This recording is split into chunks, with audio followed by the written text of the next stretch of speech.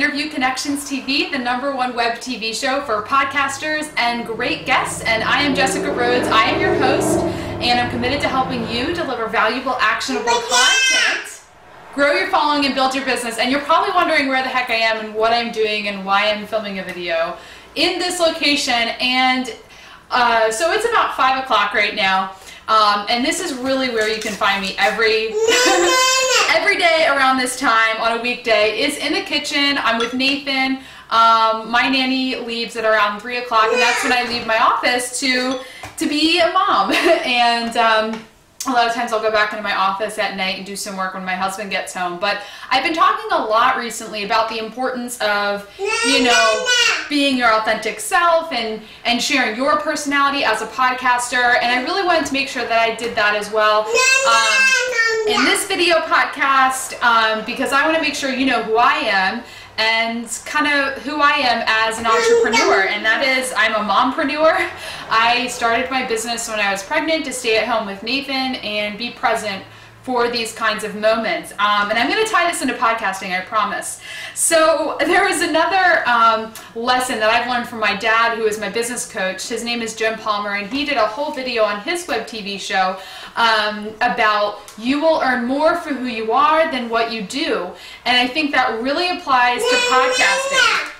And the reason that applies to podcasting is because you will truly get more downloads, more listeners, a bigger fan base, you know, raving fans for who you are as the host, and not just for the guests that you have on your show, because a lot of podcasters, as they're starting out their show, focus a lot on who the guests are and who the interviewees are, and you know, I need the biggest celebrities possible because that's going to get me more downloads. But what gets overshadowed is the fact that podcast subscribers, your listeners, are going to keep coming back every episode because of who you are as the host, the constant person in each and every episode. So really just focus on sharing your personality, focus on talking directly to your audience, maybe having a solo show here and there, or having a segment of your show where you're just having a conversation with your audience and then, you know, do a separate segment with the actual interview. I think this can really help you stand apart as a podcast. And I want to share an example. I want to share an example of someone who does this really well. So I've recently been listening to a podcast called Lady Business Radio with Jessica Kupferman. And I stumbled across this show and I was looking for podcasts for women entrepreneurs. And I have subscribed to Jessica's show, and I've listened to probably over a dozen episodes. It's kind of crazy when I think about how many hours I've listened to this woman's podcast. But the reason I wanted to point this out is because I have never heard... I'm sorry, this is my life, so this is just giving you a peek into who I am. But the reason I subscribe to her show is because of who she is as a podcaster, her personality.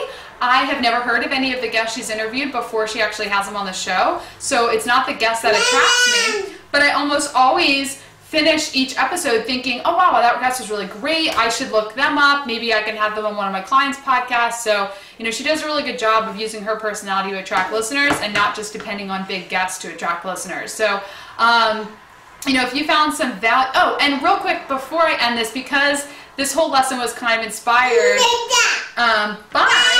by Jim Palmer, my coach and my dad. I do want to invite everyone to come to Dream Business Academy, which is his live event. It is an amazing 2-day seminar with a 3rd-day mastermind. It's like no other event that I've been to, because a lot of events there's either tons of speakers pitching their programs or product, there's so many people, it's very overwhelming, but this is a boutique event, no more than 50 people, where you just really get a whole blueprint for, you know, building $1 million platform. So you can learn more about that at dreambizacademy.com. I would love to see you there. It's in Philadelphia this September 4th through the 6th. If you want to learn more about interview connections and work with me to help your podcast grow, you can go to interviewconnections.com, and think that is it. So thank you for watching. I hope you enjoyed getting a little sneak peek into my life as a mom and as an entrepreneur.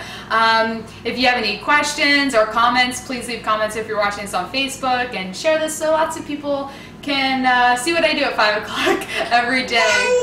Say bye-bye. Can you say bye-bye? Okay, bye everyone.